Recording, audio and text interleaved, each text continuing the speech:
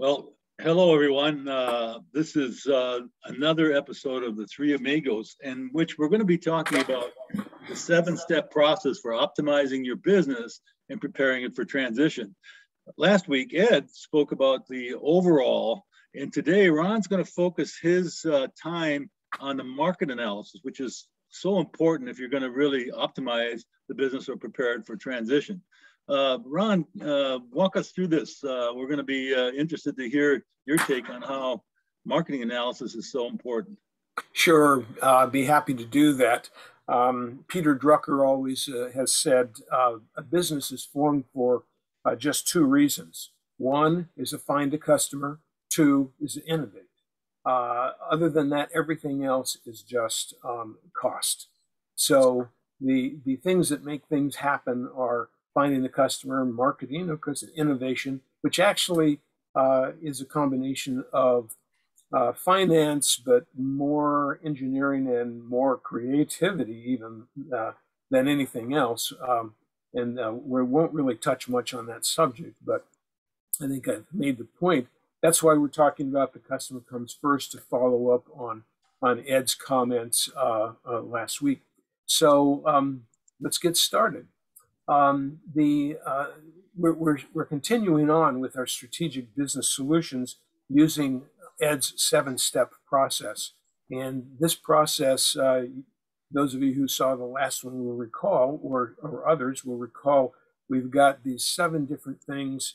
We talked a lot about evaluations, assessments, and analysis last time. And so, as Ray said, we're going to talk about the analysis side of the market. So keep in mind that when we say market, and we're talking about customers, future customers, existing customers, but it all has to do with how you're going to interface your market. Okay, so the value wheel, which are the 8 drivers, Ed's 8 drivers, are really good activities. Each one of these activities can drive your company valuation higher. And what we're going to talk about is several of these, not all of these in a complete way, but just to say that the marketing functions cover 3 of them plus half or some portion of 2 more. So marketing is a bigger part of the equation than a lot of people think. Many times the strategic planning stays in the finance, accounting, operational realm without really looking at the marketing side. Yet you can see how Ed's 8 drivers are really, about half maybe, are really driven by market-based activities and market-based evaluations. So in the way that we want businesses to succeed is to kind of jump out of the old style of, say, strategic planning and not just look at the numbers, but also really look at the market, because outside of efficiency and small incremental improvements, which are wonderful, the real jumps in business come from finding better and penetrating markets. That's where I think in my 35 years of helping companies grow pretty fast, that's where we've made the difference. It wasn't in tweaking many of the other pieces. It was really finding and penetrating markets. So that's what we're going to talk about. So really, to continue on with the same format, step 1B, the customer always comes first. We're going to talk about market analysis and positioning. And the 2 main things that we do here is analyze financial statements. That's the official scorecard, which Ed started last time. So we're kind of number 2 here, which is market analysis and position in the market. There are 4 basic pieces to that. One is customer analysis, and we're talking about customers you already have, internal customers, and what we'll call external customers, which could be prospects.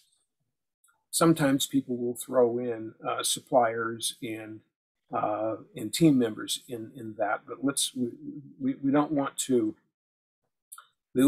discount the team, but we're really talking about strategic planning in the marketing area here today. A competitive analysis. A lot of people just look inside at their own business, and I think there's some validity at that.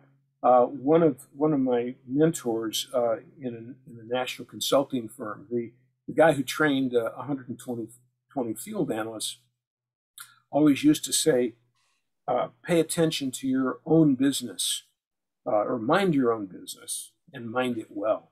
And what he meant by that is, if you take a look, we were a company that did inventory planning and open to buy planning, primarily for retail specialty stores. And the point was, if you really watch the movement of your own products and your own inventory, you can actually move your business forward. That's a form of strategic planning, by the way. And that tells you where to go and how much money to spend in certain categories of merchandise. But that's, there are lots of other kinds of businesses like manufacturers and service providers that is, doesn't work quite the same for. But in this particular case, I think most businesses will look at a competitive analysis because you want to look outside yourself and find out who you're competing with and what the prices are. It's valid in retail as well. Then a full market analysis is really not looking at competitors, but looking at the market characteristics itself. And then, of course, market positioning, I'll explain when we get there, which is the last sort of piece of strategic planning. So briefly, I just want to throw this out, put it in the back of your mind, is that the marketing cycle is a continuous process to really plan and execute all of the marketing functions. And to do this, I've always used and developed this marketing planning cycle, where we start with customers at the top, do our analysis over in this planning section, customers and competitors, as well as the market, and then competencies. Because remember, every single time you are trying to build, say, a positioning statement or trying to find a new customer, you're always matching the competencies your company has with the market itself, with your customers. And I don't know of any marketing people who have ever taken a look at company competencies to determine if they had. What happens usually is that the salesman comes back, they say, why couldn't you sell our machine, Q? And he says, gee, they wanted QA and we don't have the ability to make the A model. And they're going, well, then we should do that. How should we do it? And they don't even think about the fact that they can't, they can't enter that sub market because they don't have the competency to do it. So it does drive companies to become competent in new areas. But competency is a major part of strategic planning. Targeting is an old term that is used just to say who your customer is going to be. That is in a way supplanted by positioning, but you really do both of these at the same time. Now you can see that half of the activities for marketing are analysis and planning. This is part of strategic planning. If you do not do these things, then you're only doing half of the planning process. And these are the things that actually increase business a lot. It's not the execution. It's not writing. It's not doing more social media. It's all how you position everything based on the research. And then the final step is to analyze how you did, make corrections, and do it again. So let's before you leave that slide, if you don't mind, sure. It's one of the current topics that you might address a little bit, and I don't know if it's beyond this, but yesterday Facebook changed their name. Yeah, right, big deal. And yeah, it's a big deal. And as you were going through this, Ron, I was thinking, what was it that from your perspective as an outsider looking in, how would they have gone through this? And did you see that as being a part of their process? You know, why change the name? Yeah, I think they went through each one of these in some fashion or another. Now, I will say that Facebook is still driven by its founder.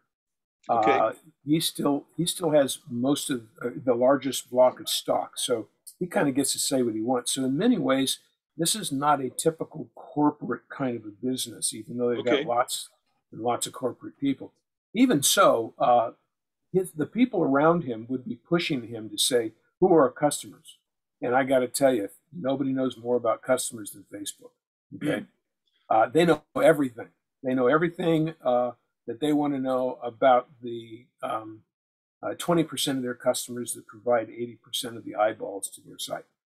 Okay. They follow them. They know very, very well. Right. They understand. Whoops, I'm so sorry. They understand their competition really well because they've driven most of them out of business or bought them. Right. So they've made themselves number one in the marketplace. They have a lot of latitude, but they're looking to the future, and they're saying this is a technical company. Things are changing very, very fast, and they know that there is this new sort of three-dimensional. They bought Oculus not too long ago, which is a virtual reality company. They know they know that this three-dimensional spatial social interface is going to continue to grow because technology is growing there. So Right. they're looking at their competencies and they're saying, do we have the ability to do it? Well, they bought several other companies that have the ability, so now they do. And in looking at the this morning, in looking at the announcement he made, he's throwing this virtual reality stuff where they're taking individual people. You get to build a meme that looks kind of like yourself or an avatar, and basically you can interface now with your friends and do it in a third dimension, if you will. Right. This is a big, big step. It's also a fairly big gamble. Well, so now, based on however they came to that decision and however they felt as though they had to go there, which would be nice to know. Someday Right. maybe we will know. They figured their targeting is the whole world, and so that's simple. And then you get down to positioning, and they're saying, how can we do virtual reality, this multiple dimensional thing? In this, we want to be in this metaverse, this multi-layered sort of artificial place that it takes reality and throws it together. How does Facebook communicate that new idea? And their marketing people said, you know what? It's going to be a hindrance from now on. Facebook implies your face, an individual person, some pictures of yourself, and some locations where you are, and maybe your cat. And in other words, it's a very personal kind of thing. It's really in high technology. It's an old world idea, and this new idea really, yeah, I know it's a little bizarre. Yeah, that's right. That's right. It's 30 years old, yet it's old. Yeah, and so there are people who, from a marketing positioning perspective, said we have to reposition ourselves in the market for something new, and the best way to do that is to rebrand ourselves. Okay. And so now you get to, well, we want to control the metaverse. Therefore, let's call ourselves Meta. And Yeah. there you go. There Okay. you go. Yeah. Very interesting. And I thought it would be good to get your insights on this, because it's really taking this model and applying it to a real life situation we're currently living with. Yeah, no, that's right. And the approach we happen to use and have developed over the years, it may not have been done by these professionals in exactly the same way, but you can bet that they have departments of strategic marketing people for each one of these things. Yeah. And they've got a whole marketing team that are doing this, which is decidedly different than a small company. Yeah. Almost no small companies have a dedicated marketing strategist. Right. And at the risk of offending some people, most marketing professionals are pretty decent at targeting content and communication, but they have no idea how to do the other stuff. Right. They're not strategic in nature. That's just the way it seems to be. So Yeah. yeah, Thank good point. Okay, so when we get into the customer analysis as the first piece, we go through several different views of the customer. What's the composition of revenue across customer type, industry, contribution margin? You want to recognize there's a little difference, by the way, between a B2B versus a consumer, a C2B customer, B2B, C2B, business to business versus consumer are two kinds of businesses. But many of these analyses are similar. It's just that you're looking at companies in one and individual consumers in another. So you want to know who your revenue by customer is. Normally, the Pareto principle is in play where about 20% of your customers generate about 80% of your revenue. It's important to know that. We have charts that help you figure out if you happen to be a composition of 10-90, that's a little different than, say, 30 or 40 to 60, because that means your customer base is different. They have different characteristics. That tells you something about your aggregate customers. You want to know profit by customer. Now, many times, and more often these days, we get this contribution margin by group of customers or down to the customer.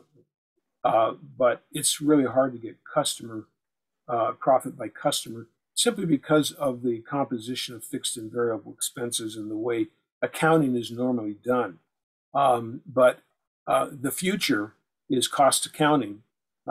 Some businesses do that now, particularly manufacturers, but the future is to know how much every customer actually delivers to the bottom line. Ongoing revenue, what's the profile of the people who have a reason to come back to your business? That's called stickiness by some. And how sticky is that customer to your business based on whether or not they need to buy parts from you? How many processes do you have that are really truly unique that they need, and those kinds of things, and whether or not it's recurring revenue to one-time sale. You want to know your potential additional business. This is why we look at the market. How many customers do you have? What percentage of the market is that? And how many are left that you can still go sell? That's really important. And this is where the big leaps are made, is understanding where the potential of your business is, as opposed to hunkering down and looking inside your business all the time. And this can be a big problem for many owners that are so busy operating their business, they can't ever look outside. And then, of course, you want a feedback loop. It's interesting. People think they know their customers. It's my experience after 35 years of doing hundreds of customer analyses that very, very, very few businesses actually have robust feedback loops, meaning they do regular surveys, they look up their ratings, they have an organized way to collect and analyze complaints, they collect sales comments from their sales group. So a feedback loop's very, very key, and many people call it a customer service, but that feedback loop becomes strategic in this particular case. Then some people will go through and actually create a customer rating and say, well, we've got A, B, C, D customers. Of course, we won't get into it today, but you want to be careful not to treat the B or C customers substantially different, because that may be the future growth of your business. Focusing just on your, say, A customers can be a way of increasing profit today and decreasing it tomorrow. The second one is customer analysis. I don't know why this is underlined. Sorry about that. Market to position ranking. This is when we're looking at the competitor analysis, we want to know Well, how big is the market? In dollars, hopefully. That's hard to measure for small markets. I recognize this is not easy to do. But if you can, you continue to work on how big is your market and how much of that market does your competitor own. You want to rank those who are dominant first, second, and third, and then the rest, because there are metrics which we can't go into today, which show how success happens for the first, second, and third. The also-rans end up being pretty much starved because they can't achieve the same contribution margins that the first, second, and third can, and therefore they don't fund their businesses well and they can't keep up. So ultimately they fall off. This is why markets consolidate when they become mature. We use the value diamonds to look at competitors as well as what our customers think of us. In other words, customer perceptions of value. I'm not talking about company value. I'm talking about how does a customer value your product. This includes quality, price, service, and image, and you compare that against the customers. Then you can identify the strengths and weaknesses there, and then you can rate and rank those areas. We use a tool called the value diamond in order to do this. And you can see quality is up here. It's a little small, but quality is at the top, service on the left, price is on the right, and image down below. Image really represents all of brand, all of the intangibles, goodwill, and a variety of visual and non-visual, psychological actually, attitudes about a company. So many of these models use quality, service, and price. I was never able to do predictive analysis until image was thrown in, because you do have a big difference. The number one, say, business in a ranked business in a market may be number one, either because they have the highest quality at the best price, or because they're the low-cost producer and they have really good quality at a very low price. So those things can happen. So what this does is this gives us an opportunity to simply get with your key people, including, say, your sales manager, your VPs, owners, because you kind of know your basic competitors. And you compare 2 or 3 of your competitors to yourself. It's amazing how close you can get when you just do a simple, 1 to 10 rating or 1 to 5 rating. What this does then is it says where you're strong and where you're weak. And this helps you to prioritize the areas you need to work on. So many companies, especially manufacturers, make the mistake of spending huge amounts of money on continuous quality improvement because maybe they're an 8 here. Now you might argue this guy down at 6 really does need some quality improvement, but say you're an 8 and you're compared to a 9. This is a major cultural thing and expensive thing and slow thing to improve. Quality is, especially in engineered products, very difficult to improve. But then on the other hand, you may find that working on image is really something that is easy to do, and you can actually improve your sales by spending your time here or even in service. So what it does is it helps you understand where you're weak. If you happen to have a low image, like this particular one here, you may really work on that first because you have a big climb everywhere. And you may want to try to make sure, and it can be something simple like so many small professional blue collar businesses, plumbers, etc.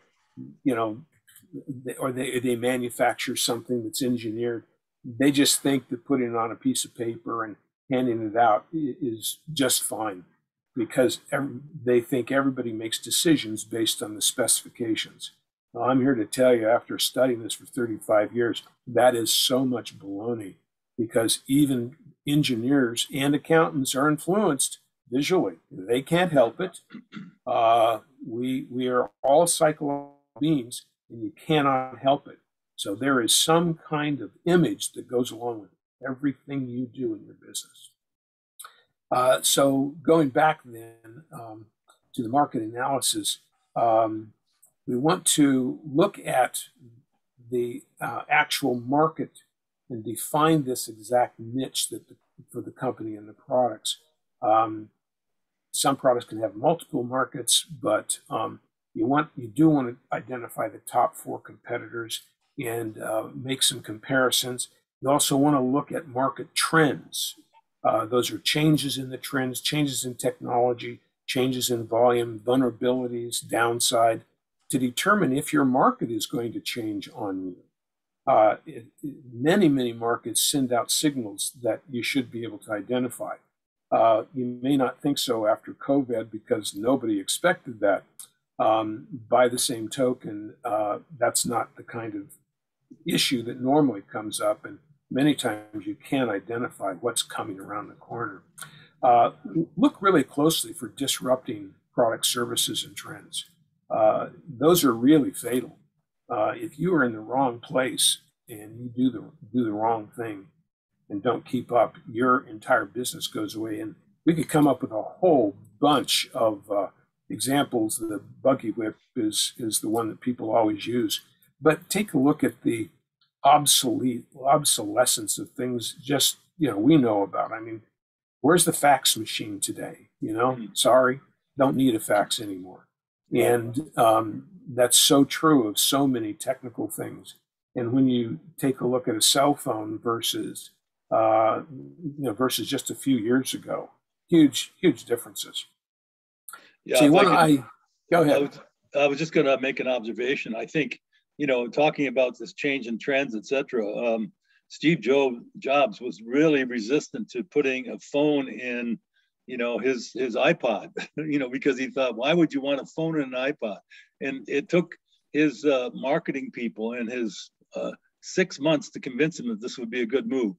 And look where it's taken them, So it changed. It really changed the company. Yeah, it did. Well, it disrupted the entire world of technology. Well, it did. It absolutely did. And now 6 months is a pretty short time, really. So I'm not sure if that was a huge failure of his, but he identified and executed so many changes. Not only was it the computer and right. the iPod, but it was the iPad. Right. It was Macintosh. It was DreamWorks. Right. I mean, when he was not there, he did DreamWorks. It's hard for me to imagine that Steve Jobs did not have an eye on that market. So I'm sure there are a lot of people who gave him input, but he was the kind of a guy that forged ahead on his own. So I'm sure there are a lot of stories now that he's gone that so-and-so is more important than, Steve Jobs thought he was, so right, it's hard to know what really happened there, but you're right. What perfect example. So you want to identify the market maturity and when it's going to hit its life cycle. If you're Ericsson phone, you should have, clearly looked forward to determine where you were going and what the market could bring. If you were BlackBerry, you really should have looked at that to determine that you were not going to be relevant anymore. If somebody could squeeze a computer into something the same size, they tried to move there. I don't think that they missed the technology. I think they didn't have the financial capability or the capacity, the competency. They didn't have the competency that Apple had. See, this is a case where competency wins as well. Right. Yeah, it's funny. If I can inject something, I had followed, as you know, Nokia very closely. Yeah. And in around 2000, they had over 25% of the marketplace.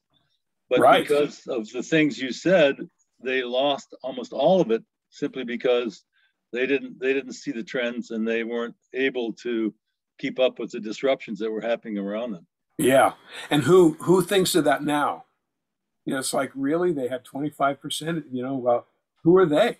You know? I mean, Exactly. It's really amazing how that can happen. Yeah. So then number 3, define your target market. That's something that you want to try and focus in on the customers that are going to be as easy as possible to sell, that you're going to love your product and represent a pretty good piece of the market. You don't want to just go after everybody. You know, this idea of mass marketing is long gone and long over. And that was the idea that you have 3 media and you can reach the whole country if you just do national advertising. We have, you know, I don't know, 1,000 times more products than we had then. And the markets have broken down into these almost infinite numbers of small niche markets. You need to define your target market by looking at your niche market. And then finally, in your market analysis, you want to identify the company market positioning and market placement. These are terms that I'll only be able to basically discuss in a very basic way. You do your positioning sort of as the last step, and that's where you bring all of your strategic planning together and you make decisions about the markets you're going to enter and the products that you're going to use. Market and placement is more of a physical thing. If you're in the retail business, you want to be on the best corner. But there are other physical issues too. You can be in a physical market and have a river in between you and your major market, and the bridge goes out and your market went away. So, and there are other types, but we don't really have enough time to talk about that, and because that's a pretty detailed kind of discussion. Then you want to try to identify what you think your competitors have done, if they have done any marketing positions or marketing and placement. And then finally, looking inside at yourself, company competency. This is, as I mentioned, matching the market need with your competency or your ability to do a variety of things. You want to ask questions like, what are the skill sets of the company? And by this, most of the time we'll talk about, as the 3 amigos here, we'll talk about without the owner. What can your company do without the owner? Yeah. What unique and patented products and processes does the company have? There are companies that are awfully loosey-goosey about their competencies, and they don't care if other people know what they do. This is a bad idea, especially with the Chinese stealing everything they can. Can the team complete these competencies without ownership directing them? So, and I made mention of that before. Which competencies are actually unique? How many of the functions that you do in a business are unique to your company? It's surprising how few. There are not very many things. You know, if you've got a machine shop that you're making a certain machined part, the vast majority of the steps that are necessary to do that are known by the entire, say, community of machinists. There are specialty issues where you're working on certain kinds of things and you get better at that. But what are those? And are you taking advantage of the unique people that do unique things in your product development? Many times you just assume that, well, these persons do it, they do a nice job, but you don't think about how you differentiate your product using those unique tools or unique competencies. And which are actually unique. How do these competencies fit in that market niche? What opportunities in the market are created using these competencies? And what additional competencies, meaning people skills, equipment, that need to be developed in order for you to be able to have the competencies for that new feature on your existing product, for that extension market or product extension that you need to have in order to follow your niche market and be able to satisfy your customer tomorrow. Ron, I wanted Yeah. to bring something else up here that's kind of related to this, but it's also a broader perspective of what marketing is and knowing your competitors, etc. Only this week we learned that the Chinese have developed these hypersonic missiles, Yeah. and General Miley called them a Sputnik moment, in which obviously they didn't steal our technology; they built on it in ways that we're not even prepared to do. I'm using that as an example only because I think, in knowing the competitors, it's important to understand what their capabilities are. And I appreciate your putting these competencies in here, because if we don't really understand the competency of our competitor, we may find ourselves as we have here on a national level. Yeah, and you're right to bring that up as a terrific example, and talk about disruption, kind of catching us with our pants down, um, uh, potentially devastating effect of that. And in a much, much, much smaller way, the same thing can happen to an individual company where somebody just comes up with something, and especially if you can't figure out how to duplicate it. Yeah. I mean, that now it's hard to do, and it takes creative people, sometimes very, very technical people, to be able to do those things. But creating new products and creating new markets is for a whole group of creative folks who are good at doing that. Many times, owners are pretty good at that. And but when you get a little bit bigger, the bigger companies are not so good, and they spend huge amounts of money hiring creatives and engineers and so forth to be able to do these things, and then end up with a whole bunch of stuff that doesn't matter. And then they finally get something that fits a market. The problem is that these scientist types never talk to the market folks. Yeah, right. So you get a big company, they're disjointed, and they're just kind of all going out doing their own thing. When you have someone driving it, and so examples, Steve Jobs Yes. drove the market creation, Right. and we talked about Facebook and Meta today, new Meta. Well, that's being driven, most likely being driven, and so a lot of companies. But Tesla is being driven, and until recently, Amazon was being driven by Jeff Bezos. And so, there are people at the top who drive your technical people into these cracks because they have the ability to see these cracks, Yeah. and force all of their people to get together and accomplish things. So big companies have been pretty good at doing this in the highly technical stuff. Small companies have to find little teeny pieces that they can partake of. But you also have to remember that many times you can take a little piece and a big company sees it and simply takes it because they have the competency too. That's happening today, say, with webmasters. We've talked a little bit about this. The competency of HTML is no longer required, and almost anybody can go to GoDaddy and build a website. So the big GoDaddy is taking all and beating up all these little businesses where they had, two or three webmasters. They're forced into little cracks, and those cracks are sustained by special coding and software or industrial knowledge. And so you have to be able to do that. You can't be a generalist and be a very successful web company. Yeah, very good example. Yeah. So much success of a company and their strategic plan is predicated upon competencies and whether they match a need in the market. So you have to be able to understand what your competencies are, but you also have to figure out a marketing aspect to it, a need in the marketplace. Right. Because you're going to be assembling people, technology, all kinds of costs associated. I would call it more investments in the company. And if you're going to be making these investments, you want to make sure you have a high ROI not a low ROI. And I would think if you read it the wrong way, you could go out of business pretty quickly. Well, you're absolutely right. And that kind of brings up an old debate, and that is, are you going to be product driven or market driven?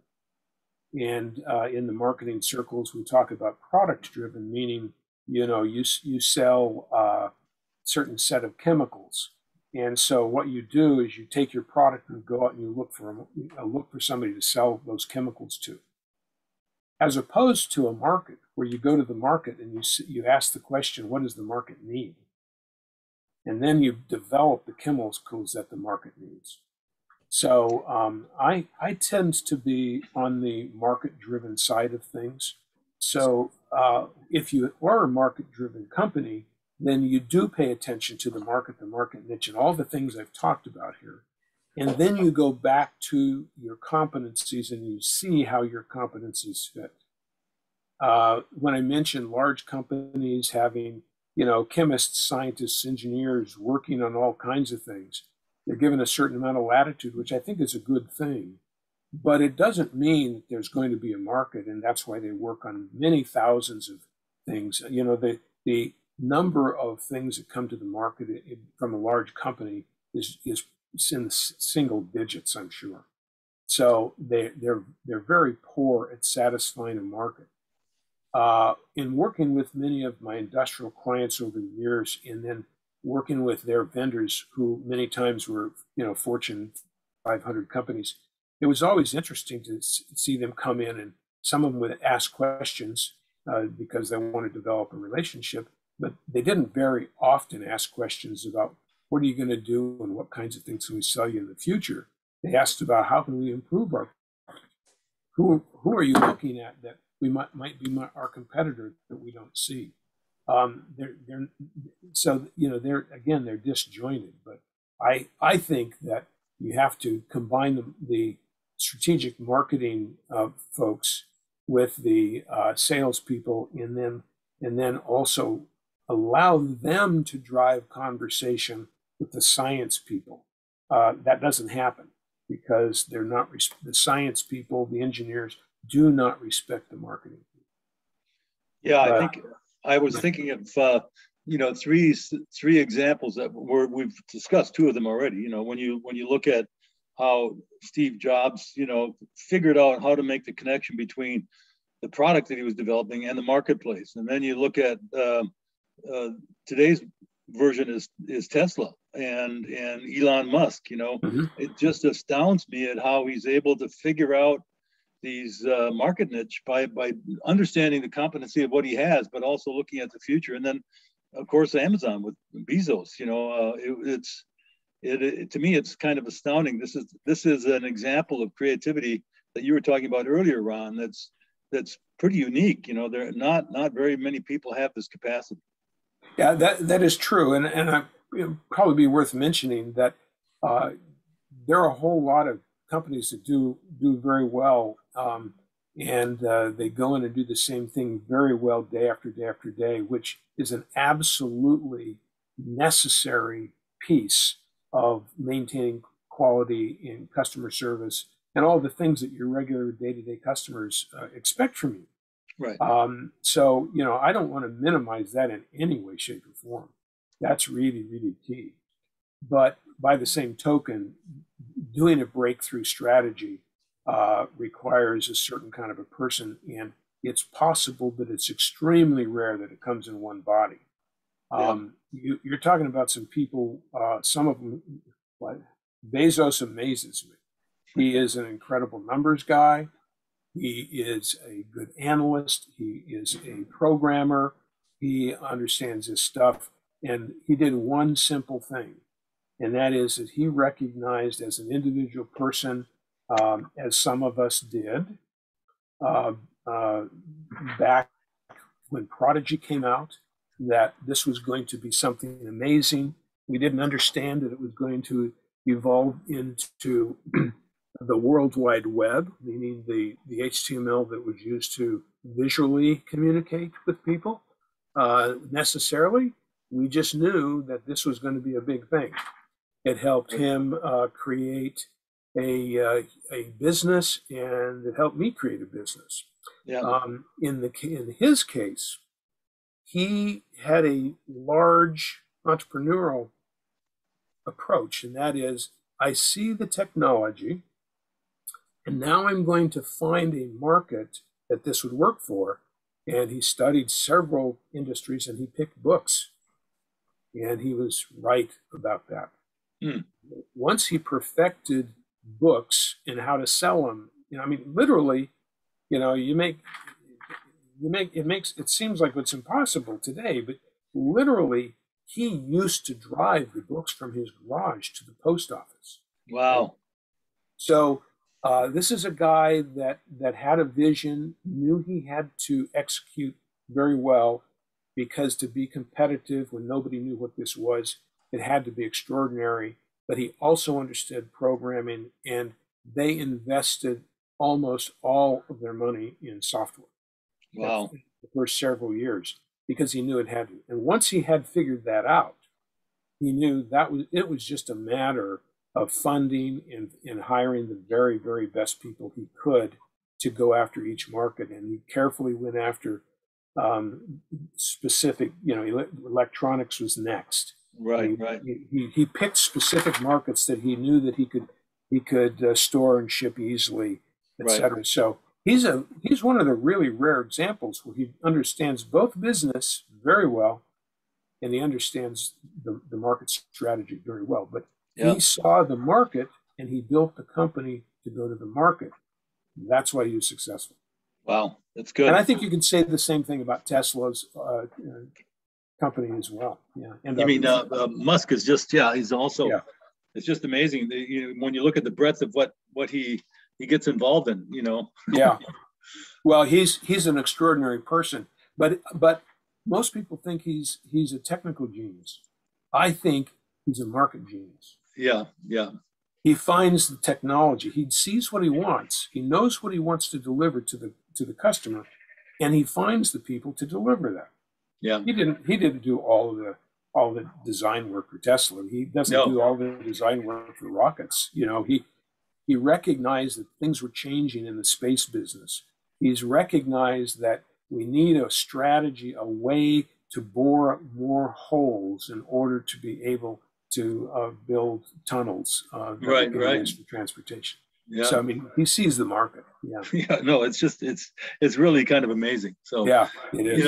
And I think, if I can say this, I mean, your analysis here helped us better appreciate, how people like, these icons of business today, but also how a smaller business can apply the same principles and then move into the PIMS 1, 2, or 3 in their region or their area or their discipline. Yeah, right. And of course, that's exactly where this came from. All that you've seen that I've developed over the last 30 years came from a need to solve the problem for the small business, because I was educated how to market in a big business, where you have all kinds of resources and tools and academics, and you got a lot of tools in a big business to do your market analysis, and you got a lot of statisticians and folks to do that. But how does the small company do it? These tools are developed for small companies to try to be as competitive in their small niche market as possible. And of course, what's important here again is it's the niche that's important, and it's the way you fit your products in the niche, because you cannot be a telephone company and hope to compete with the big ones. Yeah. I had a friend who tried, by the way. That didn't go very well. Right. So sort of summing this up a little bit, the market strategy really can't be completed until this discovery is done. You have to go through these analyses, and to do so is sort of to miss them puts this at your peril. Your company at peril. Now you take all of that and you combine it with the financial strength of your firm, the investment you need, your team capabilities, and of course operations that are required in order to really make this thing happen. And so that's why it's so important to put all the pieces together It's now at the point where you've done all of these things that you're ready to do market positioning statement and a marketing and placement statement. Then you can define your company and how it interfaces with customers, products, the niche and brand. You're now finally ready to start marketing and selling. You're successfully using the execution phases. So what this really is saying is that you're shooting in the dark until you've completed the strategy. And so in my career, whenever I've said to people I do marketing, they recognize that the vast majority of professional marketers fail. Not only do they fail in terms of their own businesses, but they fail for the clients that they're trying to help. The reason is they do not do what we just talked about. That's what it gives marketers a sort of a dirty salesman person kind of image, and because we're lumped into the same category. And marketers look for the market. Salesmen go sell to the target market if it's a successful company. So we've just gone through the marketing execution plan. The customer analysis is used to drive targeting. Competitive analysis is used to look at the competitive value along with the competencies. And then you finally get to marketing position. And as I said, now you execute. So you've done half of the work, the execution, half of the mental work anyway. Then the execution may last for 6 months, a year, 2 years, 3 years, and you're going to make some changes and you're going to come back around and reevaluate, but in measuring in between. But the red is what people think marketing is. Yeah. That's why it doesn't work. So that's the strategic part of marketing. I tell you, Ron, that presentation was unbelievable. Well, thank you. It makes me wonder why more small businesses don't do these kind of things, because they find something that works now. They have a niche, and they just keep running that niche forever without ever refining, retooling, reanalyzing, and eventually the revenue starts to plummet. Yeah, and it's too late then to turn everything around. It's too bad, and I think there are a bunch of reasons, and we've touched on probably most of them. A business owner just gets stuck in the day-to-day grind and operations and chasing after problems and fixing this and fixing that, and don't delegate, and they don't run it so that they're trying to put themselves out of a job. They run it as if they're the essential person. They're stuck. It becomes an ego business. I know how to do it. Oh, I do it the best. Get out of the way. Let me show you how to do it again. Instead of making sure that your people can stand on their own and they become good workers and good managers themselves. So a business can succeed for a while.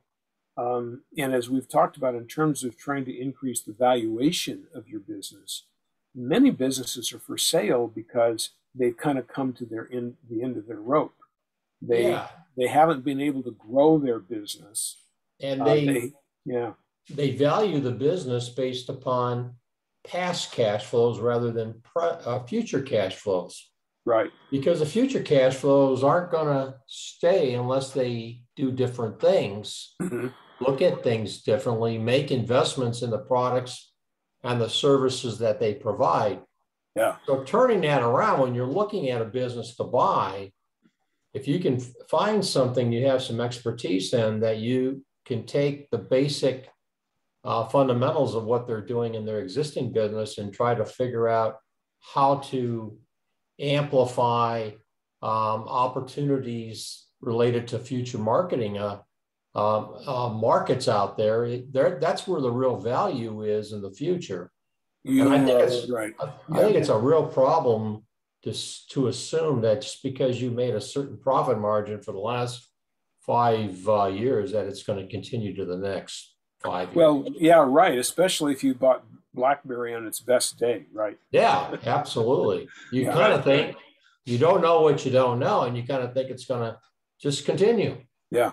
So if you can't show 5 or 6 years of continuous decent increases in revenue, you really could argue, what have you got to sell here? Okay, you got some equipment. Do you have competencies that are worth buying? Have you got people who will stay? You can try and buy all that stuff, but without the things we've just talked about, there's really no future you're buying. Therefore, the buyer has to create his own future.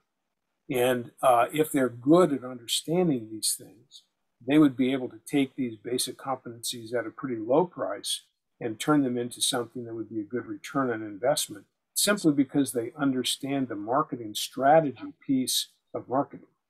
Yeah. I ran into an investment banker this week, and his analysis of whether to buy a business or not was to walk through the floor and find 25% of reduction in costs. And I'm thinking to myself, boy, that's a pretty shallow way of looking at it. Right. Because really, when it comes right down to the value is the product and services that you provide to your customers. That's correct. And it all starts with the customer. Right. And many of those folks who say, we're going to go in and we're going to lean this company down, and that's because they're going to turn around and sell it at a higher value later. Right. Not much later, a couple of years later. But if going back to your diamond, the quality, the service, and the reputation means so much. And in the short run, bean counters or ill-advised managers can reduce costs, make the profit look good in the short term, but they're going to diminish the future quality, image, and services of the company. Right. And that's a real problem. If you're trying to buy a company that doesn't have good quality, good service, and a decent image, what are you really buying?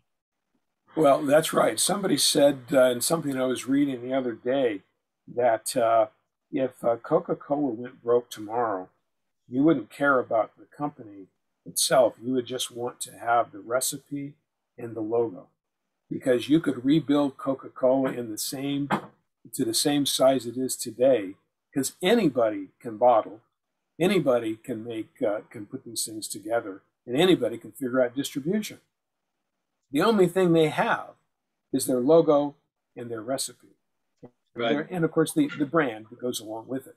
People know what it is. They know what it tastes like. That's what they want.